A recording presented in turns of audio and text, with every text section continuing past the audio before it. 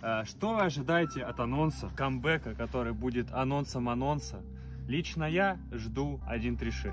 Ну что, эйю, здорово, с тобой Врумыч. Я думаю, превью этого видео было все понятно, что стример-то гений, поняли? Стример шарит, стример дедукция, все дела, вот. И, короче, случилось то, что случилось, анонс 1 октября, я только сегодня проснулся, мне уже все пишут, там анонс, Врумыч, анонс, что делать теперь, что да как. В общем, анонсировали они, как и предполагалось, версию 1.3.6.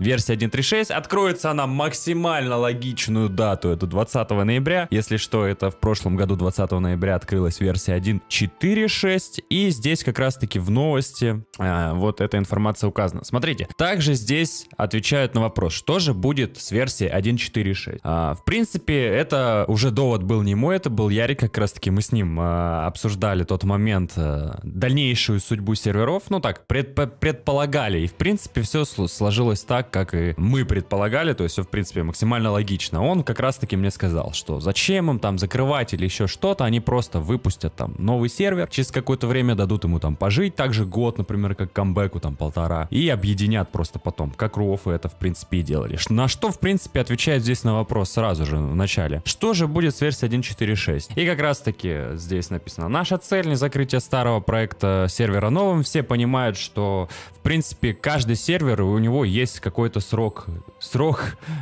так сказать, жизни, срок жизни, да, открывается новый, кто-то куда-то перебегает и так далее, и всем интересно всегда начинать, в чем прикол, почему люди перебегают, потому что всем интересно начинать сначала, даже мне было бы интересно начать, в принципе, сначала поиграть, потому что персонаж развивается, допустим, я апнул Сину 105, да, там, 12 пушку заточил, берс дабл пауза, и что-то как-то уже, что-то вот немного мотивация упадает, конечно, играть, а вот заново, новая кровь, вот это все всегда классно, почему люди по фришкам-то в принципе и бегают. И в принципе на что они отвечают, что поддержка сервера будет такая же, как она и есть сейчас.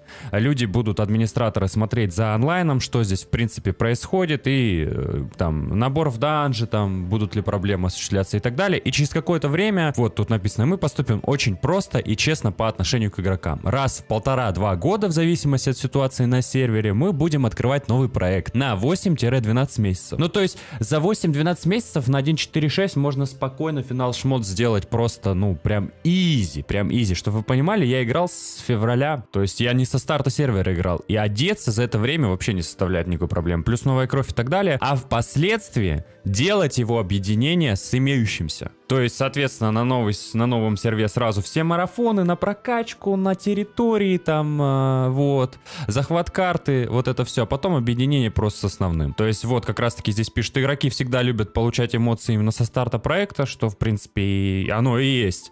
И этим решением как раз-таки будут довольны и те, кто любит прыгать с проекта на проект, и также те, которые хотят вот играть дольше, на год и более. То есть, если вы играете на старом камбэке, да, запустят новый, можете также продолжать играть на старом, потом просто через какое-то время это все объединят, и в принципе ничего страшного не произойдет. В принципе, идея хорошая, полностью поддерживаю. В общем, запуск 1.3.6 20 ноября. Вот, теперь по поводу сервака немножечко также поговорим. Они уже сразу сделали описание, куча марафонов. Марафоны это сразу по прокачке, по количеству квестов на месяц. То есть там голду дают, вот. Сейчас я вам даже все подкрываю. Репутация, задание, прокачка и захват карты, соответственно, на 500 тысяч рублей. Смотрите, получается, первое это на месяц. Кто сделает первым 1000 квестов? На 1.3.6, поверьте, это очень и очень нелегко, потому что, скажу сразу, фиксов квестов никаких не будет. Будут максимально хардкорные 1.3.6, которые были в начале, в принципе, ПВ. Никаких изменений. Полностью все x1, никаких умножений, ничего нигде нет. Получается, первым, кто выполнит первым 1000 квестов, получает 2000 золотых, второе место. Кто вторым, 1500 золотых, и третье 1000 золотых, плюс золотое яйцо. Золотое яйцо тут сотка, 80-50. Золотых яиц на сервере не будет, чисто вот за марафоны. То есть это как альтернатива, типа, чтобы не давать шар дракона сразу, а просто там, что вытащишь и что... Поверьте, со 100 золотых яиц там не сильно шар потянешь особо. Потом далее репутация, тут уже на 2 месяца, будет запущено до с ноября и в январе закончится. На 1,5 месяца тоже по репутации. Кто наберет большое количество репутации, золото получит. Далее, соответственно, классовая, межклассовая, да. Вот, цикл марафонов будет всегда до привлечения новых игроков. То есть сейчас запускается сразу на 3 месяца марафон с баблом, с реальным. Вот тут за классовую награду золотые, за общие тут, конечно, и деньги, и титулы, и золото. И то есть 3 месяца проходят, они запускают сразу новый марафон для новичков, для прокачки новичков. Вот такая вот история. Далее захват карты, соответственно, получит мастер клана 150, сотку маршал, по 40 все майоры клана и 90 между оставшимися участниками кланами. То есть поделят между всем. Не одному чуваку закинут бабки, а всем. Между всеми поделят, если будет фулл доминация на карте. Вот такая вот история. Теперь мы, собственно, переходим к самому интересному. Это, соответственно, описание сервера. Итак, 1.3.6, 3 расы, 6 классов, максимально 105, финальные камни 12 уровня. То есть это жар дракона, там вот эти вот, которые вот. Опыт 1, все x1, x1, x1, выкапывание ресурсов x1, храм. Открытие сумерек. X1, открытие в одного человека. Но в соло, в принципе, там... Ну, можно, может, на варчике будет пофармить, но синобафов-то нет никаких. Вот. Оффлайн-коты. Аригато. Аригато, оффлайн-коты, имба. Далее. Собственная котобаза. На самом деле, мне не очень нравится эта идея, но так как комиссионки не будет... Блин, ну это очень плохо на самом деле, потому что коты... Если возвращаться реально в 2008-м, не было никакой котобазы. В 2008-2009 не было никакой котобазы абсолютно. И типа люди могли бы купить у тебя втридорого просто потому, что ты стоишь в определенном месте. Это отдельное искусство поставить кота в определенном месте, чтобы у него покупали, дать определенное название и так далее.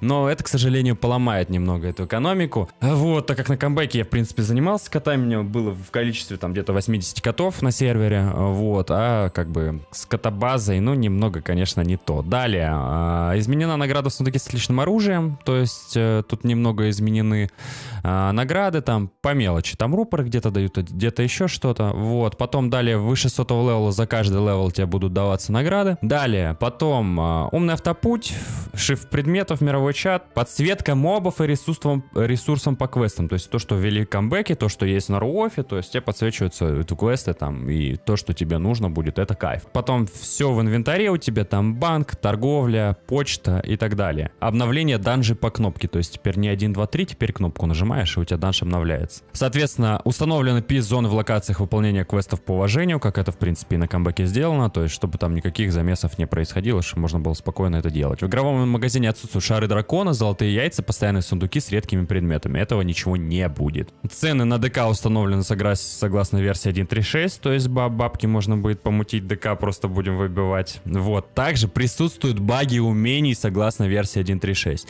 Первое, что мне в голову приходит, я не играл особо на 1.3.6, но это воины. То есть это баг на очищение небес, на грань, еще там, ну вот это вся история. Возможно, у других классов какие-то есть, но как бы все как прям было именно в 2008-2009 году. Ограничения на окна. 3 окна на гуй мастер и на гуй магистр. 3 окна, не 2, как было. Далее, по поводу изменения данжей. Тут, в принципе, награда, ну, репутация, кровь, в принципе, здесь... Просто, может быть, количество репутации изменено. Я просто не помню, сколько там на 1.3.6 было, если честно. Далее, куб. Открываем 40-й куб. 40 плюс куб. 200 тысяч опыта на 40 уровне дают. Это очень много. Это очень много. То есть и далее, соответственно, тоже идет 250, 300, плюс тут еще всякие там камни бессмертных и так далее. Куб must have будет. Это точно. Далее. Тут пелена, соответственно, как на камбэке будет для того, чтобы крафтить луновские шмотки. И, собственно, сундук чести. Тут вот выпадают всякие кольца там и так далее с шансами, с маленькими и так далее. Гуйму мастер, например. За проходку гуйму мастера 15 репутации, 20 камней бессмертных и сундук золотых монет. Плюс, я так помню, там монетки из грибов падают. Я надеюсь, что они там будут падать. Ну, просто так из памяти. Ну и далее здесь так по минимуму изменены ивенты, но это уже не особо что-то роляет. Также ежедневная награда у посланника с 30 уровня, 5 рупоров и 5 репутаций, то есть как на камбэке тоже так же. И изменена награда с ежедневного задания 90-х и 100-х уровней, то есть ежедневные задания, их можно взять с 40 уровня, они добавлены. Вот. И далее награда, конечно, с 90 уровня, то есть получаете тут 20 тысяч юаней, нашивку офицера-призрака, камень бессмертных и репутацию. Это на 90 плюс уровня вы можете лутать с ежедневки. Потому что, сами понимаете, 100-й апнуть на 1.3.6, ну это многого стоит. Вот, и награда за соты, здесь тоже опыт, дух, юаня, нашивка, репутация и шкатулка со сладостями, из которых падает тут золотое яйцо, карточка аристократа, 1 КК, нашивки, полиматериал, без миражи и шкатулка с титулами. Титулы чисто здесь декоративные. Чисто декоративные. Никаких статов они здесь не дают. То есть золотое яйцо только с сотой ежи и то с 10% шансом. Такие вот дела. Ну и также, соответственно, распорядители заданий. За каждые 100 выполнений заданий у вас здесь будут награда в виде оракулы, опыт, репутация, там порталы. В общем, всего помаленьку, опыта дают не слишком много. То есть, вот, допустим, 100 заданий, 20 тысяч опыта, 200, 25 тысяч опыта, потом там 30 тысяч опыта. Ну, то есть это вообще не так много, как на камбэке. Вот такие вот дела. Тут награды также за контракты. В общем, ожидаем 20 ноября. Вот. Пишите, что вы думаете вообще по этому поводу. Спасибо вам большое за просмотр. Также поддержите это видео лайком. Вот. И пока-пока.